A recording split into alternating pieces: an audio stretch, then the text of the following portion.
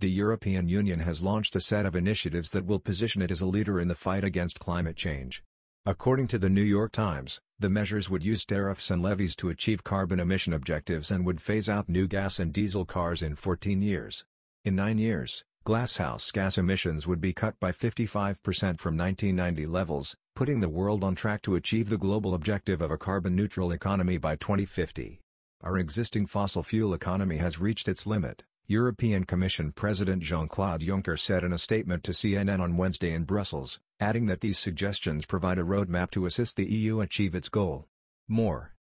Before taking effect, the idea would need to be approved by the European Parliament and the EU's 27 member states.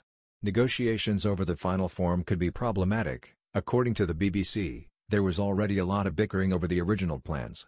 The strategy would be as follows. Impose tariffs on items originating from countries outside the EU that do not have such strict environmental regulations. According to The Guardian, the carbon border adjustment tax would apply to steel, cement, and fertilizer imports from the United States, China, and Russia. The levy has been branded as anti-competitive. A charge on aviation fuel should be added.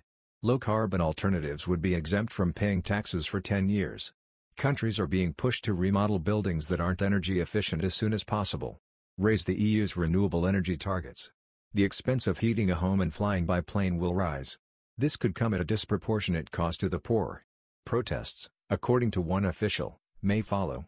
We saw it in France, and it gave us the yellow vests, he explained. We're going to poll a lot of people, the EU's climate policy chief stated. We'll ask a lot of our industries as well, but we'll do it for a good reason, to give humanity a fighting chance. Complaints are coming from. A lobbyist said the plans might destabilize some industries, while an air freight group said punitive measures like taxes aren't needed to inspire change.